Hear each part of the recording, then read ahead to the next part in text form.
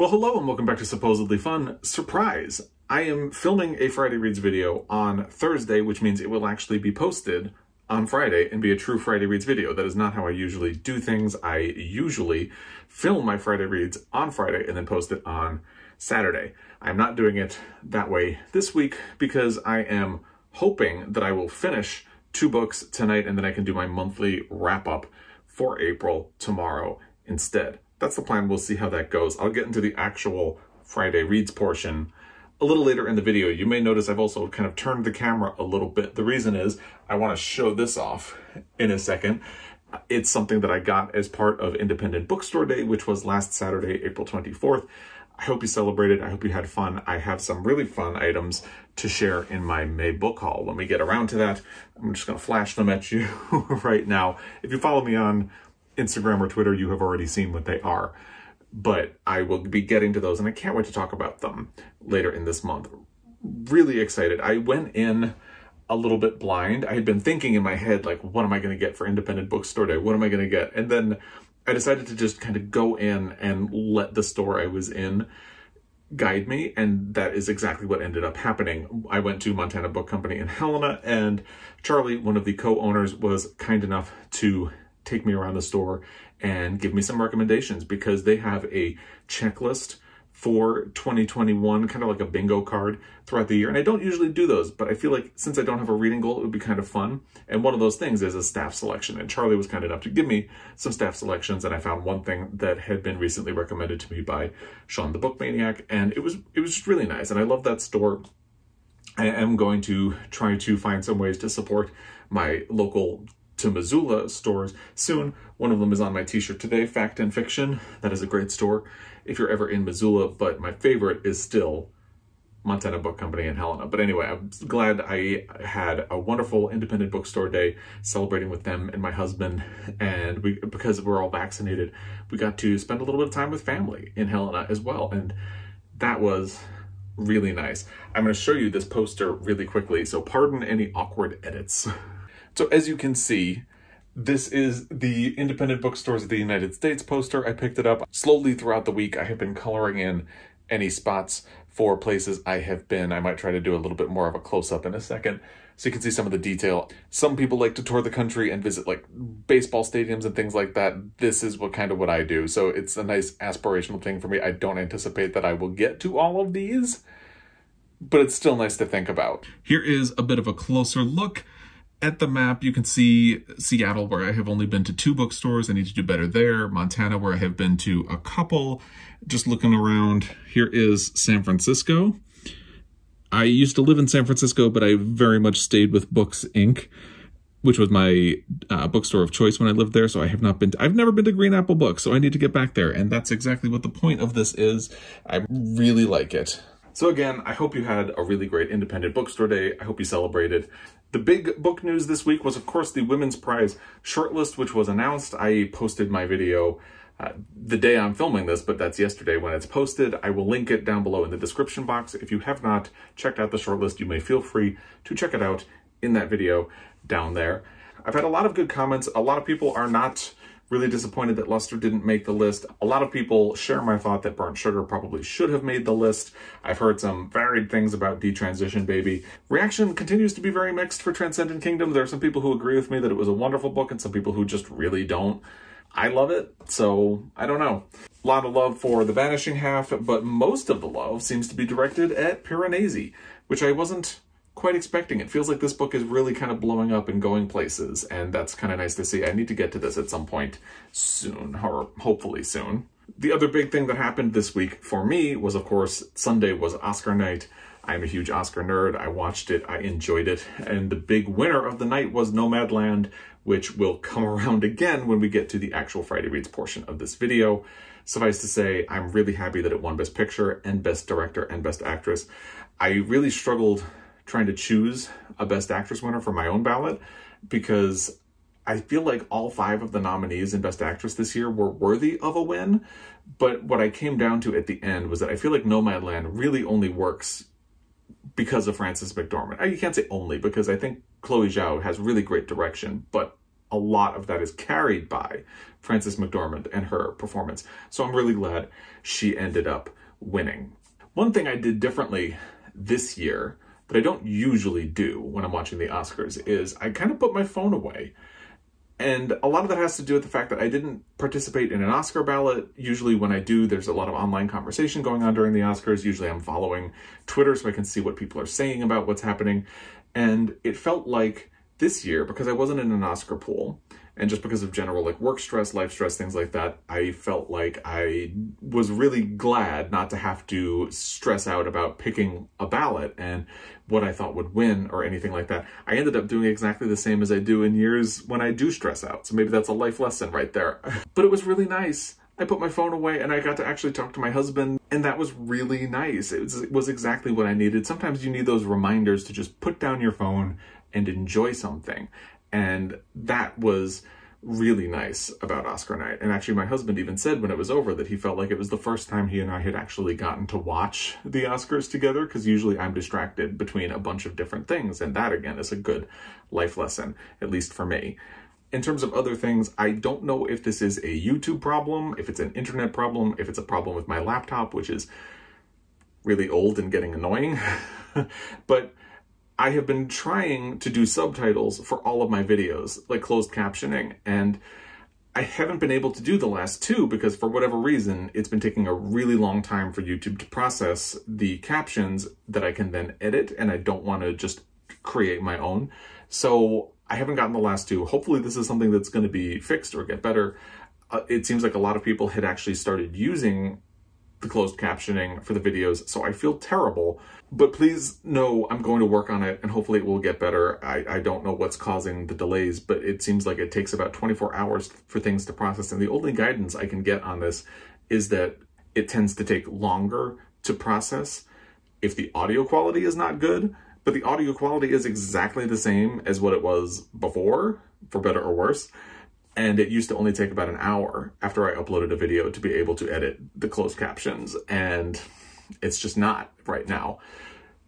But I did notice a big improvement once I started doing closed captioning and subtitles, which really proved to me that it was a worthwhile goal for the channel this year. When I first started doing subtitles or closed captioning for my videos, only about 7% of the people who watched them were using the subtitles or the closed captioning. And by the end of last week, that was up to anywhere from 20 to 25% of the people who watched my videos. So clearly, it's a really good thing to do, and I feel awful that I haven't been able to do it for my last two videos. So I'm hoping that I will be able to get back to it and that things will be back on track with that shortly. So if you are somebody who was using the subtitles and the closed captioning, it's not that I gave up. It's going to come back, I promise, and I'm sorry. Now let's get into the actual Friday Reads portion of this video.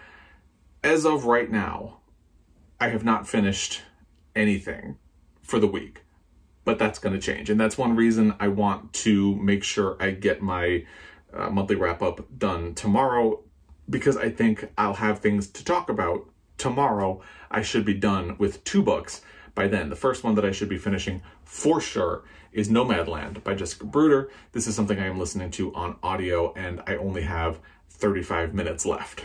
So that's super doable, and I should be ready to talk about it in my monthly wrap-up, which I will hopefully be able to film tomorrow. We'll see how that goes. I'm continuing to really enjoy this book. I really loved the movie, and the book is very different. The movie had been criticized a lot because it omits a lot of the Amazon details that are in the book and things like that. But I'll have a lot to say about that when I do my Nomadland book versus movie video, which is coming. I have been like a total nerd taking notes throughout the process about things that are similar, things that are different, and ways in which this nonfiction book was adapted to create a storyline.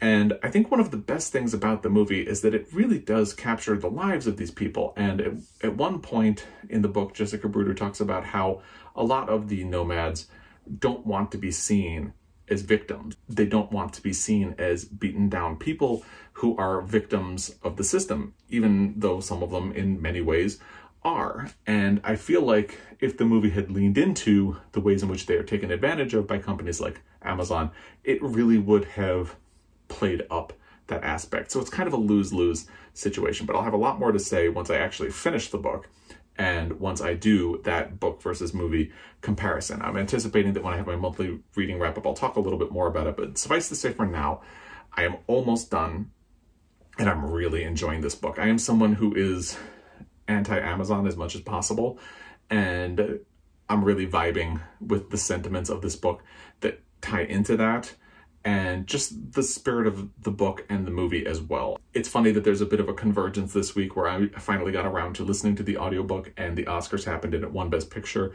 and Best Director and Best Actress. And it's funny when that happens in life. You can't plan it, it just happens. The other book that I'm hoping I will have finished by tomorrow is The Yield by Tara June Winch. This is my buddy read with Sean the Book Maniac. He is finished. I have about 60 pages left. I had already been struggling to keep up a little bit last week, and we had a bad family thing happen this week, so I fell a little bit more behind, but I think I can get the last 60 pages done tonight. So that's my goal. And because I'm not done with it yet, I will have a lot more to say about it when I do my monthly reading wrap-up. But I will say, I continue to really love this book. I know a lot of people are reading this in April because it's become the de facto Aussie April pick for a lot of people. And some of the people who are reading it are a little less enthused or took a lot of time to start getting into it. I have just been captivated from the beginning of it, and Sean has as well. And this could be my favorite book of the year so far. Apologies to the prophets, but I just really love this book. If it sticks the landing, I think it will take over the top spot so far. And I'll have a lot more to say about it when I'm done, because I also, once I'm done, I really want to check in with Sean the Book Maniac, and because he's my buddy reader for this, give him feedback. But I just love it. And Jacqueline from 6 Minutes for Me had commented on one of my videos to talk about how there is an explanation for the cover design at the back of the book, since I was so enamored of the cover design, and I skipped and read that. And it's funny because the comment of the person who designed the jacket has actually tied into my impression of the book, and I can't really talk about that, but it talks about absence and presence, and absence being just as important as what is present. And I feel like there's a really important aspect of the book that is the same thing. Somebody who is absent is important and has a sort of presence because of that. And it's beautiful. It's a beautiful book. I really love it. So if you have not read The Yield by Tara June Winch yet, I highly recommend it, even though I have not finished. I have just that last 60 pages to go. Should be very doable tonight. And then when I do my monthly reading wrap up, if I don't finish, I might hold off until Monday to film it, and then you would see it on Tuesday. But, you know, I'm hoping that I will be able to film it tomorrow. Fingers crossed, we'll see how that goes. By the time I do my wrap-up, I should be done with both Nomadland and The Yield. And then I get to look ahead to May and decide what I'm going to do. I have a couple of things I want to try to fit in. I have 2 books on NetGalley that I want to try to get to. One is Paradise, Nevada by Dario Diofebi, and the other is Early Morning Riser, and I can't think of the name of the author. So I think once I finish The Yield, I'm going to try to knock both of those things out quickly. I also need to finish this book whose name I'm afraid to say because YouTube once flagged my channel for language when I didn't say anything, so it made me afraid to say the name of this book. But I want to try to finish this as well. I'm a little more than halfway through. It's a graphic collection of cartoons by Alison Bechdel, who is the author of Fun Home, and I wasn't loving it, which is probably why I've been dragging through it so much. I want to try to finish this. I may spend some time this weekend just finishing it so I can cross it off my list, maybe get those 2 books off of NetGalley, and then I also really want to get back to Infinite Country by Patricia Engel.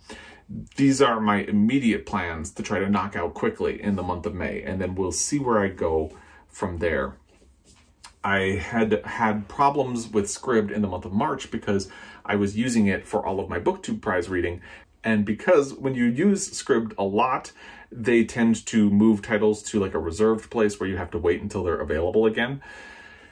That happened to me again this month. So I had planned what my next audiobook was going to be when I finished Nomadland, and it's not available until May 17th now. So I'm going to have to come up with a different audiobook plan, but I don't know what that's going to be right now.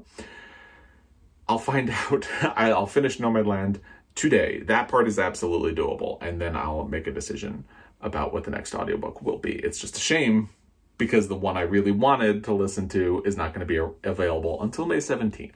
But what can you do? It is what it is. And then I think my big project in May, and I'll talk more about this when I do film my reading wrap-up for April, my big project is likely to be Gone with the Wind, because I want to do something for my Pulitzer Prize project, and that is the one that I want to follow Lonesome Dove. Actually, my copy of it is right behind me, so why don't I just grab it and hold it here for you. Yeah, it's a really big book. It's a brick. You could hurt somebody with this. So this is probably going to be my project for May once I get some of those quick things out of the way. So hopefully I will be able to start this by the end of the first week of May and really get into it. It is how many pages? It is 1,037 pages. So that's a lot.